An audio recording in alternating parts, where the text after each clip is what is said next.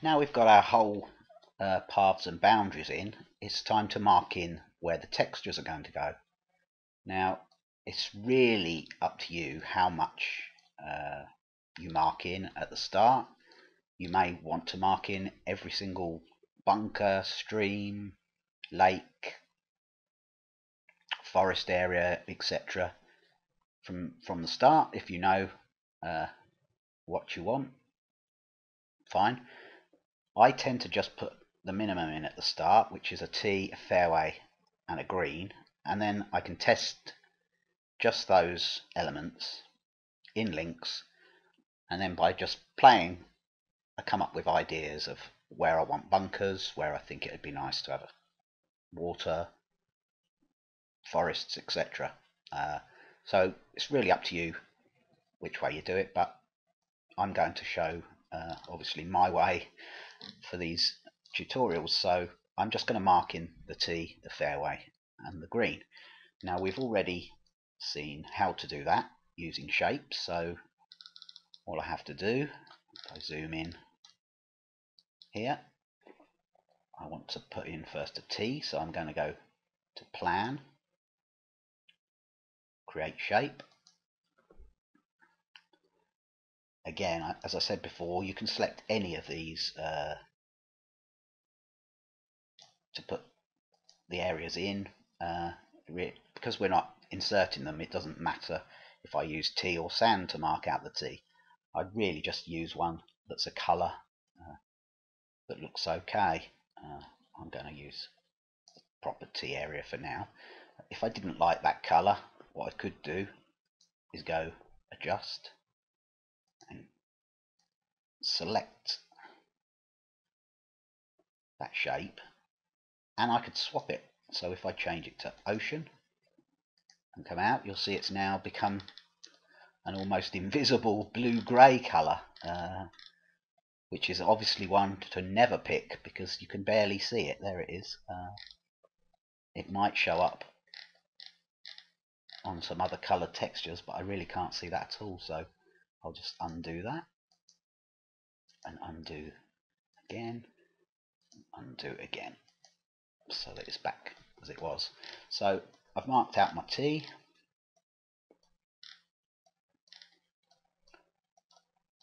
I'll mark out where I want my green to be, a rough shape, so again, create shape. The green is really nice, bright green, so that'll be fine. So I'll just draw a green shape.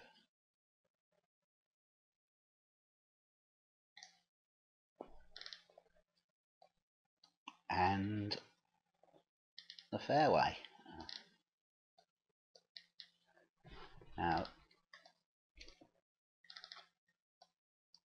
the problem with drawing the fairway is to see the whole shape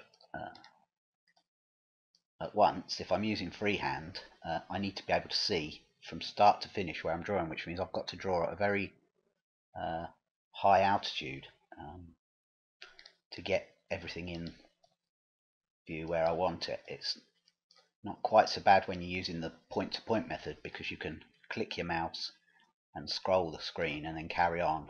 But I've not found a way to do that with a free hand, so I'm going to zoom out and I'm just going to draw in the fairway around the green.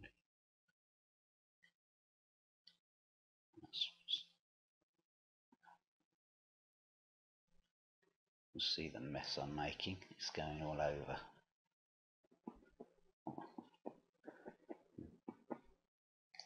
Right, that'll do for now. It doesn't have to be super accurate, it's only going to be a template that we're tracing around, so you don't have to trace around the mistakes. So if it suddenly zigzags out when we're plotting it in, we just won't go around that part. So there's our fairway, there's our tee, and there's our green. Once we've got that marked out, we can get rid of our original face markers.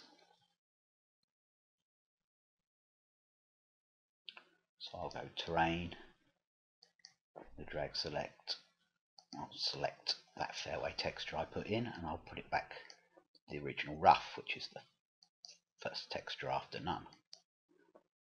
Turn it back to nothing, and the same with where the green is. I can now turn that back rough and select. So we've got our hole marked out.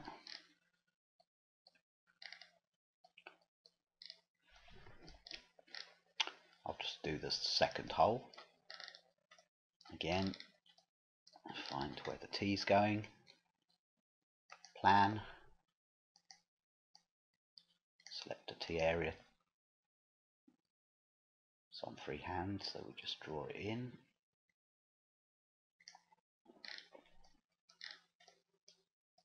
Find the green.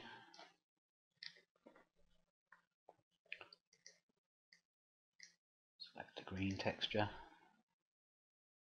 Maybe have more of an elongated green for this one. And I'm not sure I'm even going to have much of a fairway. I'll have a little bit of a fairway. So I'll go to fairway.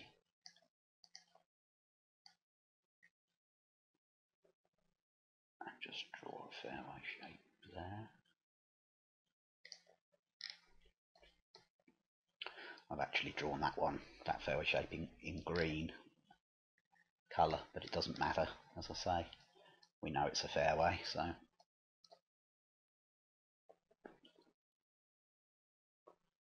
terrain, select that, turn it back to rough, select sand and turn it back to rough.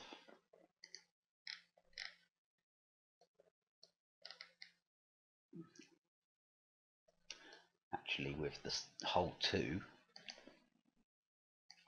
my viewing thing across, you can see it's in a bit of a plateau here. I need to stick a bit of water around there, I think, make it more of an interesting hole. What I could do for now, if I don't want to draw a shape round, which is what I quite often do if I'm dealing with large water areas, I'll just use the triangles for now and mark out roughly where I think the lake's going to go.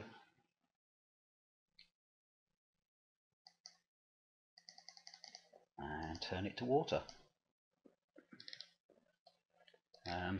That's good enough for testing purposes.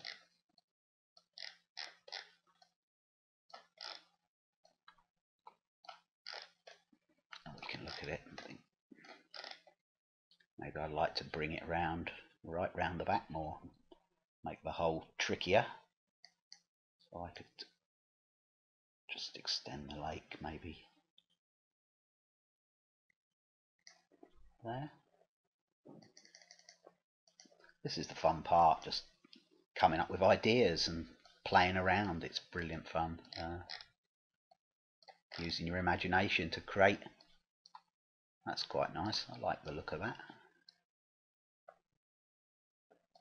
Again, I might make it an even harder hole by pulling the lake in a couple of triangles along here.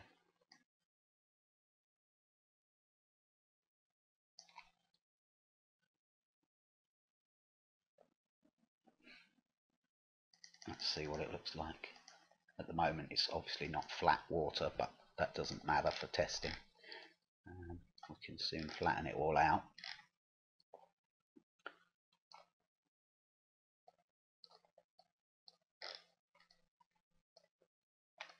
So yeah, we've got our hole.